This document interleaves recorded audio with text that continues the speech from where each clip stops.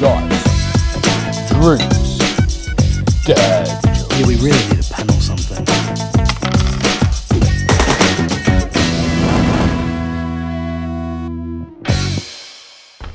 Hey guys, I'm Adam Haig from 3D Games, and in this video I'll be showing you how to use Woodland Scenic's rock molds.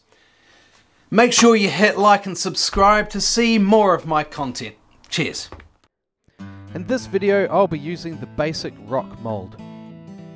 It's a good idea to use a container full of sand which allows you to position the mold. Press the mold down into the sand until it is firm and stable. I used some cheap casting plaster from the hardware store, which requires 1.2 litres of water to 2 kilograms of plaster.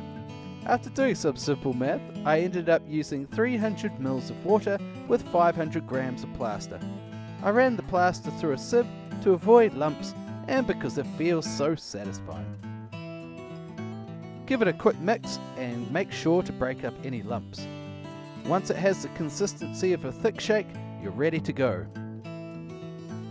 Mix a couple of drops of dishwashing detergent with water and spray this onto the mould. This should make it easier to remove once the plaster sets. Go ahead and pour the plaster into your mould. I like to then work my paintbrush into all the nooks and crannies to make sure that there are no air bubbles. I still had some plaster left over, so I went ahead and filled my mould right to the very top. I then wanted to clean up the top, so I used a spatula just to smooth things out a little bit. It's a good idea to clean all of your gear while things are still damp, and I recommend doing it outside so you don't wreck your pipes.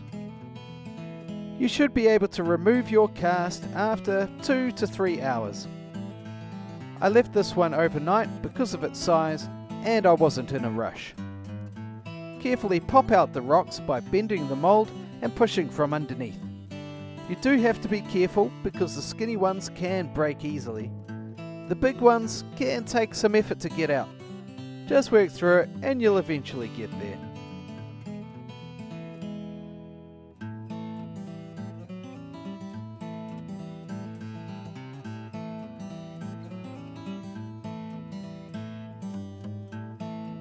And there it is, a perfect rock for your scenery.